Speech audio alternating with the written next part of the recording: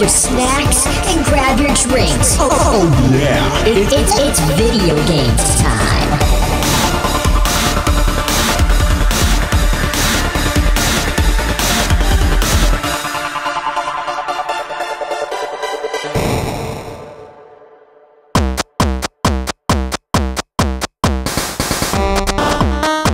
What is up, YouTube? It is your boy Minecraft Tutorial 6853810, and I got another surprise for you today, folks. Everybody listening to the YouTube and the podcast on your podcast app, we are going to do a Loot Crate unboxing of retro video games. So make sure you got your Mountain Dew and your pizza rolls ready, or your cheese pizza, or your chicken strips, and let's get down to business, shall we? No, actually, sorry. This is DJ Glowing Ice for video game time, and this is a little tip just to give you guys a little bit of an idea on how to clean old video games that you get either from a yard sale or some, you know, dirty trader that you find at some trade show or flea market or whatever. You know, you want to play some old Nintendo games, and like, you buy them from people and they just don't treat them right, and they're dirty and they don't work when you put them in the system. So I got a little idea of what you could do. Now, before we get into that, I just want to give you an idea of like why I got back into retro games and stuff. Well, I never was in the first place besides being a kid playing video games, but you know, as I got older, I wasn't a spoiled kid. So there was a lot of games that I kind of wanted to play but never got around to playing. So now that I'm older, I'm finally able to pick up some of these games. So I'm not a collector per se, but you know, I do like to play some of the stuff I missed out on. So whenever I do get these games now, 30 years later, they're quite dirty. So what I did was I got a time machine and I went back 30 years and I picked up one of these bad boys. So if you're a fan of Game Boy and you're getting a lot of dirty Game Boy games and you're trying to clean them and they don't work, just go back in time 30 years or so, or you know, maybe 25 years, you'll catch them, you know, on clearance. And yeah, so get a cleaning kit. It's great. And that's it.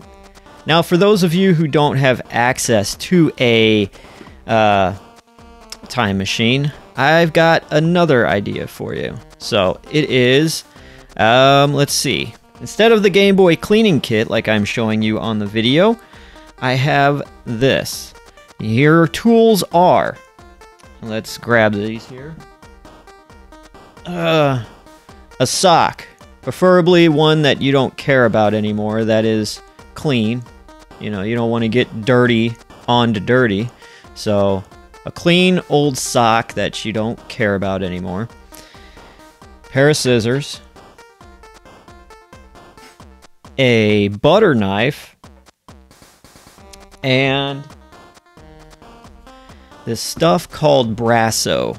You could find it at Lowe's or Home Depot or any kind of place like that that would, you know, be all about cleaners, and maybe just in your standard cleaner aisle in the big box department stores. But the stuff is called Brasso. It's kind of on the pricey side. They're about, I don't know, $5 to $6 a thing. Maybe cheaper where you are, but that's where it was for me. So your first step of what you need to do is, let's move this Brasso out of the way, and the butter knife is cut your sock open completely. So let's do that now.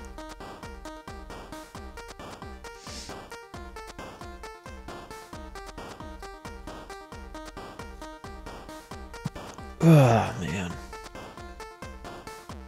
So yeah, whenever you guys get out of your basement, mom's basement, and you got some dirty retro games, yeah, just make the trek, borrow your mom's car, go to Home Depot, and buy yourself some Brasso. And yeah, so right now I just made a little slit with a scissors into the sock, and you could pretty much rip it open all the way through. So you don't need to cut all the way. Unless you're like very weak and you can't tear very fragile cloth. But You guys can do it. I believe in you. I have faith in you. Okay, so this will be the material you use to get up inside the innards of your retro game, inside the little prongs in the bottom of it.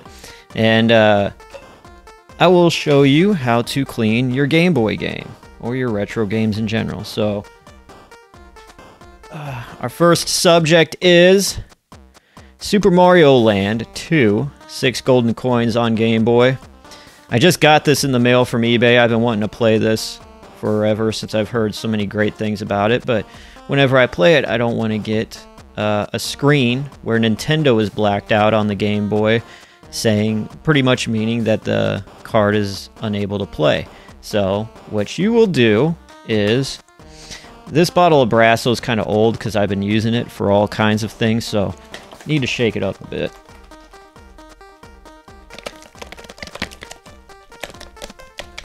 There's some nice ASMR for you. Yeah, because you leave this stuff sit around for a little bit, it gets rather watery or whatever. So how I found out about this method was I did quite a bit of Googling when I had the problem of dirty cartridges that just didn't work. So, and I found this to be the best thing without damaging the prongs too much. Just to give you a little disclaimer, I'm not responsible if you don't know how to do this right or you just totally mess up your stuff, so don't come crying to me. This is a little tip just in case you're trying to figure out a method. This works for me.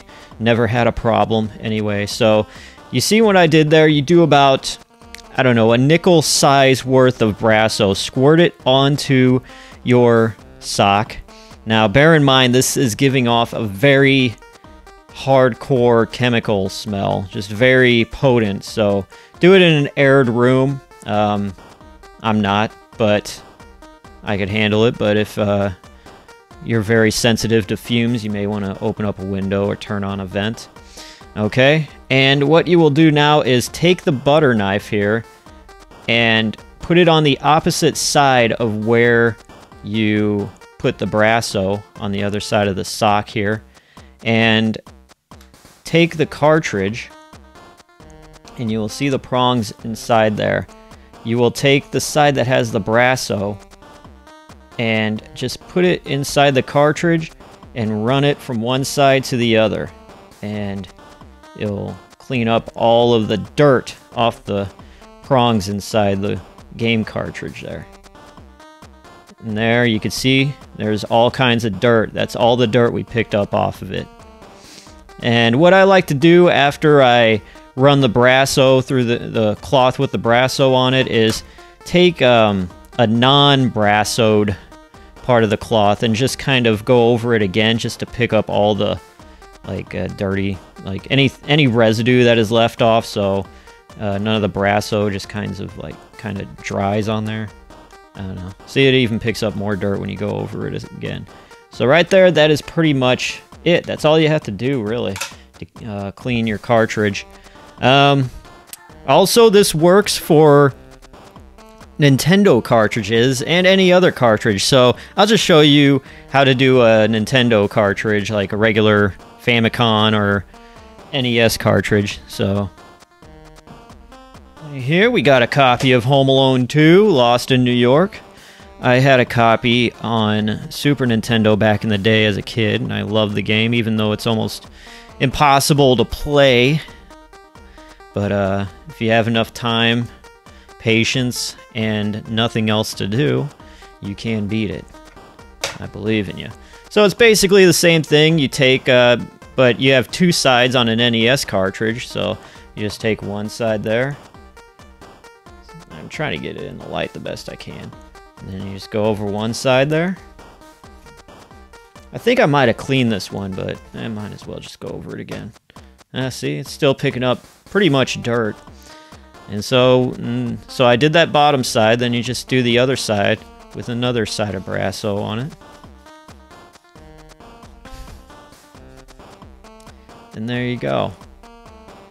And now this is pretty much primed and ready to go. I'll clean this up too, clean the cartridge up, gets the leftover Brasso residue off of it. and we'll be good to go. So yeah, that's basically how you clean old retro games, and that's the best method I have found. Don't use alcohol, don't blow in it, because blowing in cartridges does absolutely nothing. It does, you know, for the longest time I always thought it worked, but, you know, you actually maybe do a little bit of something using Brasso and actually getting in there and cleaning off the prongs on it, and it does a world of a difference. So, yeah, that is that. I am DJ Glowing Eyes for Video Game Time. That is your tip of the day on cleaning retro game stuff and making sure it plays. Alright guys, finish up that Mountain Dew, finish up that cheese pizza, and I will see you later. Bye bye.